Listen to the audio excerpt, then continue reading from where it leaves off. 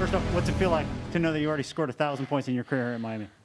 Shoot, I mean, I don't know. I don't feel like. I mean, I'm just excited that we won. To be honest, like it's a pretty cool feat.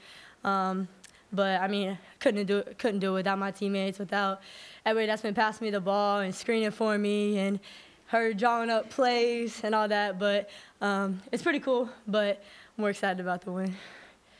We'll get to the win in a second. But what was it like when they made the announcement, your name on the board, and your teammates were almost happier than you were that you had already scored? What's that mean?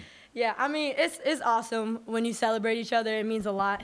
And I think it's something that we've continued to work on. And, you know, I'm proud of our team and how we've grown over, honestly, the past week, but since summer. And, you know, it's pretty cool when they celebrate you like that. So it was a cool feeling. So you were the leader in most of the stats for the game. So how does it feel to be able to contribute that much to your team's victory? I think that's just me doing my job, to be honest. I think Coach puts a lot on me and asks a lot of me, but, you know, I wouldn't want it any other way, and I think that's my job, to try to lead in every category, and I think when that happens, then it's hard for us to lose. Ball movement in today's game was just way better than the last couple. Like, yes. what changed in practice this week that made that possible? I think pace, honestly. We talk about pace a lot, and we talk about how the ball's been sticking too much, and we've just, you know, been working on running shot clocks down and getting our pace up and moving the ball and what it should look like. Again, credit to Coach and how she's been running practice, but I think we're starting to buy in more, and when it feels good, then, you know, you buy in more, and I think today's win is gonna help us grow in the next couple games. And then last question for me. I bet you hit the floor 7-8 times today. Do you almost feed off of that in a way? Yeah, I mean, the body don't like it, but, you know, I don't mind it if I'm getting fouls or getting 50-50 balls. That's what you're supposed to do. It's a physical sport. It's a contact sport. So I don't mind getting on the ground as long as, you know, we can get back up. Coach, why don't you just get us started with an opening statement? Man, just proud of our team's response. We had a very beneficial practice this week, a week of practice. And I just felt like we did a good job carrying stuff over. We looked like a basketball team today on both sides of the ball. So just a lot of covering up for each other, a lot of movement, a lot of talking. So it was fun.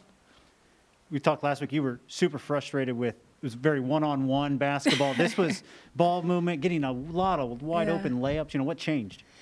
That, just watching it, saying it. You know, we have a lot of different pieces.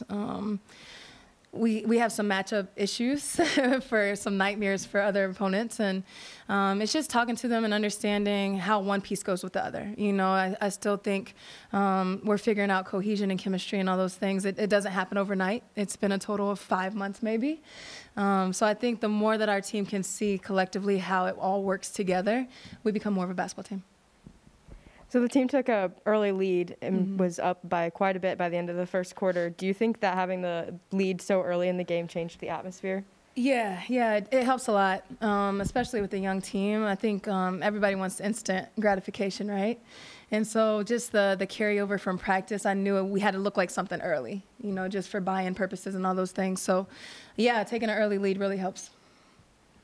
Just talk about your effort on the defensive side of the ball. I mean, they've got two just big-time scores, and I thought you did an outstanding job all afternoon on them. Yeah, that's probably what I'm most proud of.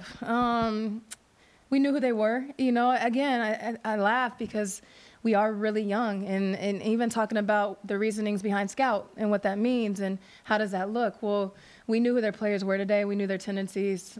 Collectively, we were talking and we were moving, and we took away the actions they really wanted to utilize. So overall, I thought we did a better job of applying the scout. And then I just get a comment on Peyton. I know we've talked about Peyton 1,000 times, but I mean, to get 1,000 points this early in her career, I mean, what's that mean to you?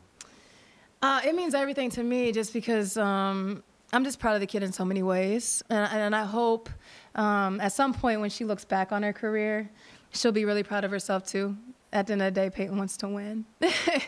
You can throw every accolade at her, and it doesn't really matter to her. You could tell from her response, she doesn't care about that. She wants to win, and I hope at some point when she graduates, she'll actually understand what it all means.